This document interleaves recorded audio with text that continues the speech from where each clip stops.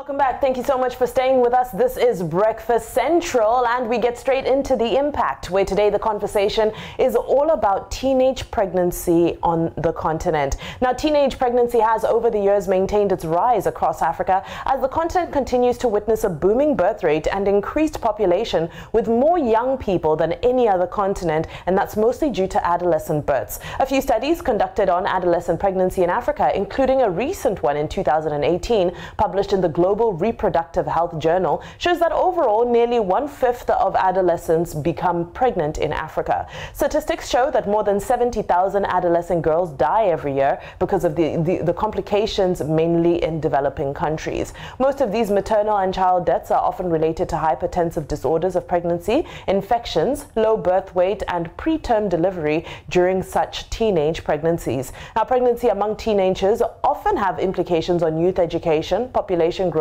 and ill health of women. So for this reason, prevention of child marriage and reduction of adolescent pregnancy has long been the focus of attention by several governmental and non-governmental organizations. African countries and NGOs are now being urged to do more in providing programs aimed at improving contraceptive use, prevention of unintended pregnancy, prevention of early marriage, and risk behavior reduction, all targeted at reducing the high rate of teenage pregnancy. Joining us today is Omolara Baniwola from a youth-friendly provider at Hello Lagos Youth Center. Good morning, Omolara. How are you today? Good morning. I'm doing very fine. All right, let's get straight into this. What is your experience with, dealing with young girls who are going through teenage pregnancies here in Lagos? Are you seeing the number increasing, or are you seeing that it's a pretty consistent number and a consistent number of consistent cases, as in people coming from similar backgrounds and in similar situations? Yeah, good morning. Yeah. So in Lagos, what we see is that young people from some environment get pregnant consistently. The figures are increasing. Most of the time is due to the situation in that environment. They are in environments where they don't get support, they don't get help. And so most of the time what they do is to go and they do transactional sex. Some of them get involved in transactional sex very early in life, at very young age, and eventually they get pregnant because they don't have enough information on contraceptive use, life planning, they don't have support and all of that. So when they get to the point where they have to have sex, they cannot negotiate for condoms so much and strongly, and so they end up getting pregnant.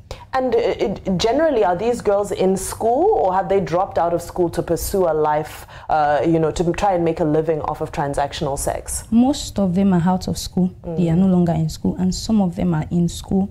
They are in their secondary school, and they are still really young. They don't know how to make decisions yet, but most of them are out of school.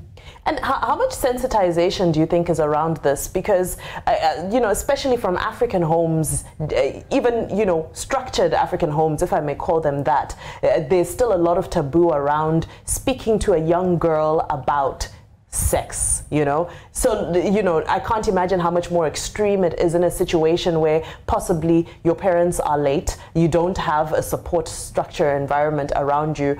What are we doing in Lagos State in Nigeria to sensitize these young girls to the risks of certain behavior? Okay, there is the family support system. Like the parent needs to stand up and start talking to their young children about sex and sexual education. What is obtainable is that in Nigeria, in Lagos, everyone is scared to talk about sex. And when they do, they give wrong information, they call names.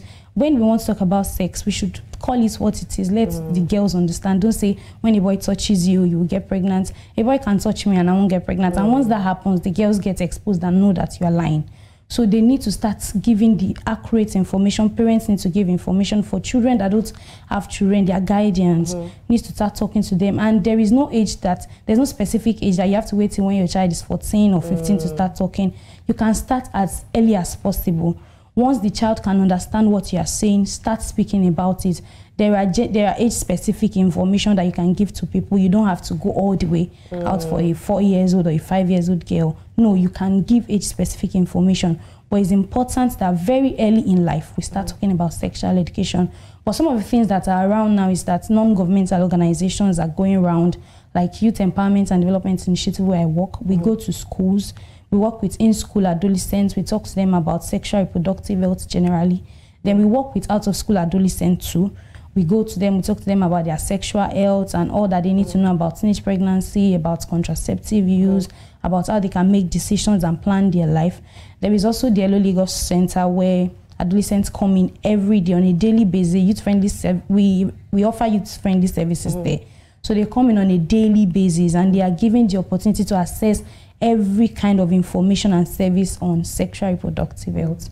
Yes. Now, I know a lot of people, especially, I'm going to say old school people, will feel that all this discussion around, sexual behavior and, reproductive health and so forth at this stage actually influences them to be curious and want to engage. How far are we going? How far have we come in dispelling this?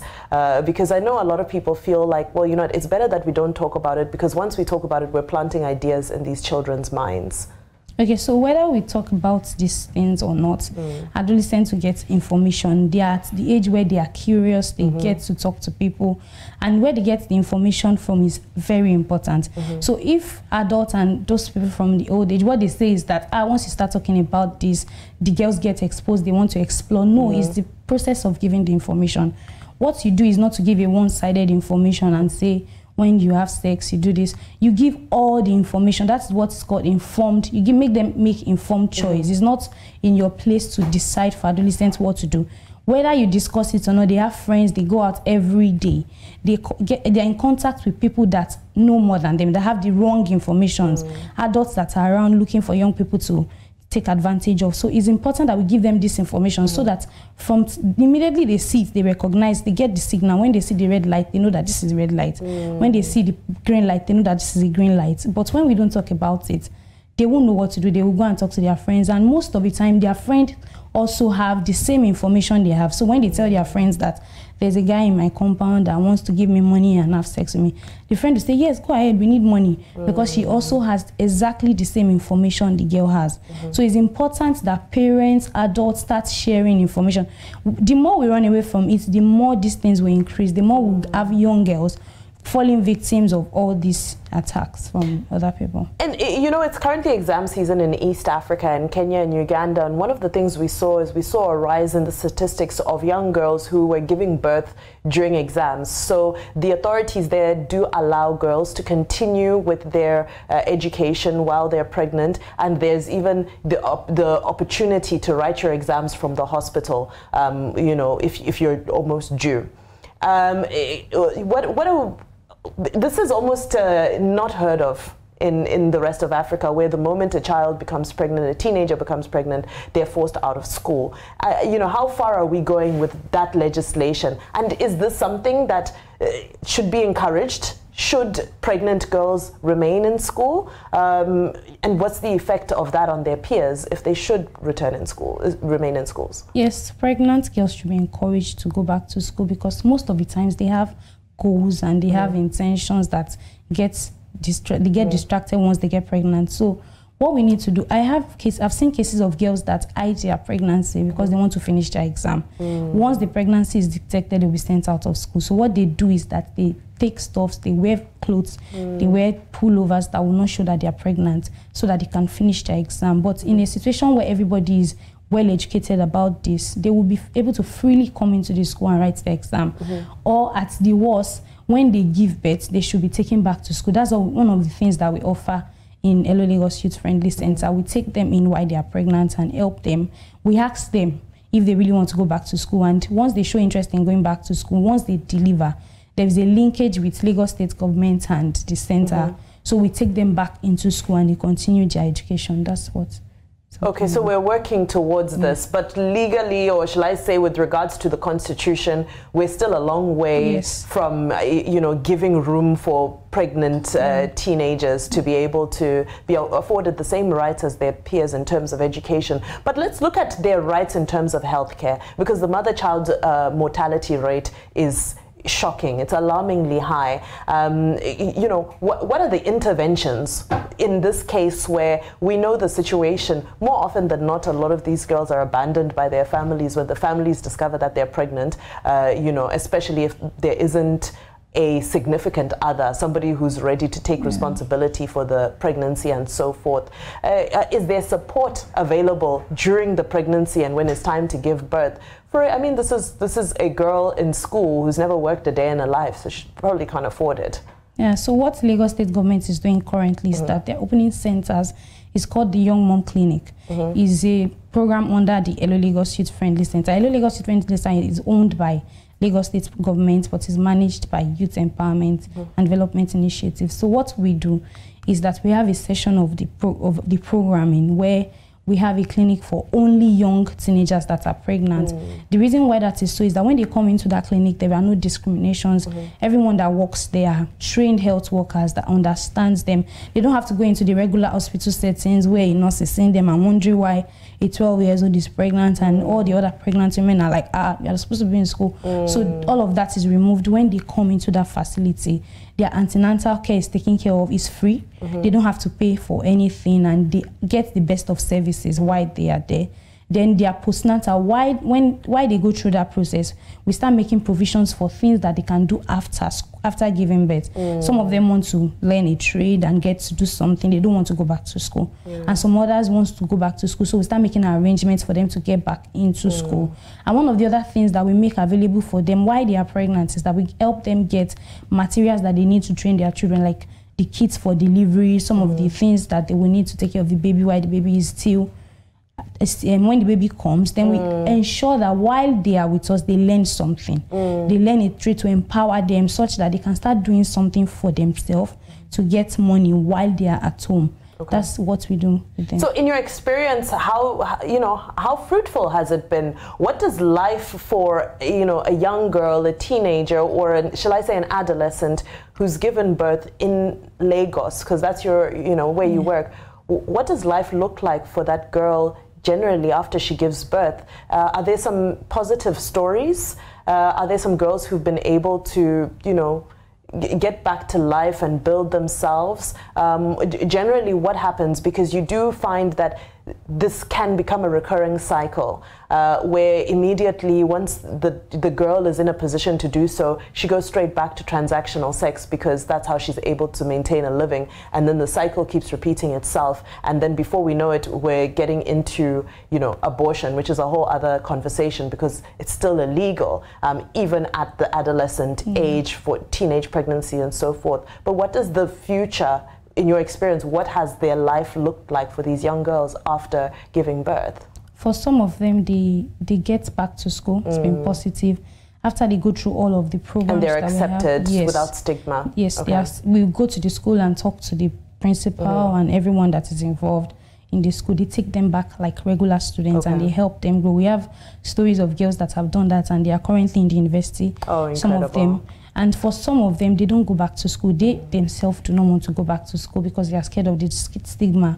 So what we do for those kind of girls that we can do continuous counseling till they are able to come out of that point that they are now different from the other girls. And some of them go back to school. Not all of them want to go back to school. Some of them just want to get a job or something that they can do so that they can take care of their child. But for those ones that want to go back to school, it's been positive.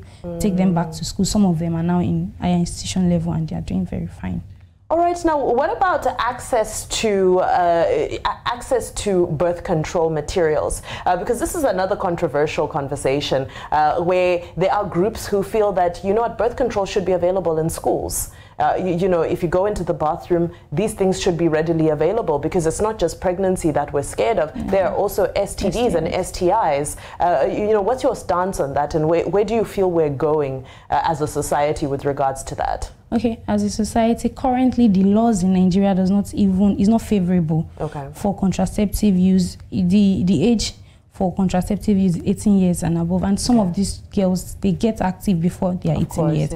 So we need to our government needs to look into things like this and help bring down the age for contraceptive to a very favorable age, maybe 14 years, 13 years. But the issue is that even the people in the community, a lot of people in the community believes that once you give an adolescent contraceptive, you are making the person have access to just have sex, and it's not true. Most of the schools in Lagos, even out of school students, they are stigmatized. You cannot see And adolescents, they don't have confidence to walk up to somebody and ask for condom. Yeah. And it makes it difficult for them to also negotiate sex, because sometimes when a girl negotiates sex, the guy just believes that this girl must have been very promiscuous for her to be able to, and that is not it. She's just trying to negotiate her life. It's her life at stake, and she's negotiating for her life. So we need to have laws that can support this. Then the community needs to fight for this. I keep telling people that when we say that you don't want these people to be exposed to this, okay, they are exposed to pregnancy, they get pregnant, and then they have unintended pregnancy that leads to abortions because they would not go to the right place. They go for unsafe abortion, and even now abortion is illegal. It's illegal, yeah. No matter what happens, even if the girl was raped and she gets pregnant, it's still illegal. So these are laws that needs to be looked into. The law that covers abortion for adolescents, the law that talks about life planning and family planning, contraceptive use for adolescents, it needs to be more feasible. These things are not realistic. We need to come out of our slumber and live a realistic life. These people who have sex, whether we allow them or not. So we need to put measures to just drop the dangers that they are exposed to. So on a legislative level, I mean, how does one exert pressure on the government so that they do become aware that, you know, these are things that matter and these are things that need reform? Are there any actions, any steps you're taking, you and your organization? Yes, there are advocates that are out advocating for this. We have organizations. It's like a linkage. One person cannot do it. We have Nuri doing a lot of work on family planning and life planning for adolescents. We have SFH, that's the Society for Family Health. They are also working on contraceptive for adolescents. We as EID we are outside, we are with government talking about, there are meetings where people go for and talks to government that we need to work on this. There are conferences that have been held, but we just need to get to a point. We just need our leaders to come out of their sentimental, it's like they don't believe yet. We don't face the truth yet. Unlike some other countries like Kenya that you mentioned, they have come to the reality that this is happening. Let's put measures to stop it. We need to come out of that point and come to reality and start doing things that will help reduce the risk, because these things go a long way. Sometimes it leads to death. Some of the girls, because they don't want to speak up, they take stuffs to harm themselves, harm the baby, and they die in the process. We need to start thinking about, do we want this or that? Do we want the rate of death to increase? Do we want the dropouts from schools to increase? Or do we want to have adolescents that, yes, they are sexually active, but they are living a good life and they are doing well? Okay, all right. I think that's been a lot of information. So where can we contact the Hello Lagos Youth Center? How do we reach out to you in case there's somebody who's watching and wants to be a part of what you're doing, or possibly, you know, knows a young girl who needs your assistance? Okay, so currently we have 2 of those centers running in Lagos, the Young Mom Clinic. We have one on Lagos Island, Okwawo. Once the person gets to Okwawo, you can ask anybody that they're going to Hello Lagos, Okwawo Youth Friendly Center. Then we have one at Ajiromi, that's Ajikunle, inside the health center there. Aside from those 2 centers, we have other Hello Lagos centers that run and refer girls to to many institutions. So we have one at Ogudu, the Ogudu General Hospital. We have one at Lasut, that's inside Lasut General Hospital. Then we have one at Ikeja, yes, that's one inside Lasut, so they can refer. Okay, so you've covered Lagos. Yes. Incredible. Thank you so much for this, Omolara. It was very insightful. I think we've learned a lot. More than anything, I think we've realized that we need to speak out more. More pressure needs to be put on the government, because it seems that a lot of the laws are holding us back in doing what needs to be done. Thank you so much. Incredible work. Well, there you have it. Some insight into teenage pregnancies with a main focus on Lagos, Nigeria. A great conversation that we need to continue to have so that we can build the awareness and find ways to address some of the challenges that our young girls are facing.